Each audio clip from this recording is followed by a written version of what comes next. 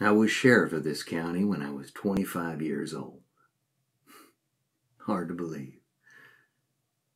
My grandfather was a lawman. Father, too. Me and him was sheriffs at the same time. Him up in Plano and me out here. I think he's pretty proud of that. I know I was. Some of the old-time sheriffs never even wore a gun. A lot of folks find that hard to believe. Jim Scarborough never carried one. That's the younger Jim. Gaston Boykins wouldn't wear one up in Comanche County. I always liked to hear about the old-timers. Never missed a chance to do so. You can't help but compare yourself against the old-timers. You can't help but wonder how they'd have operated these times.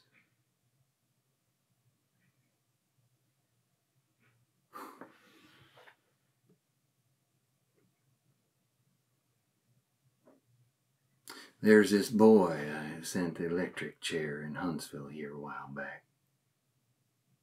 My arrest and my testimony. He'd killed a 14-year-old girl.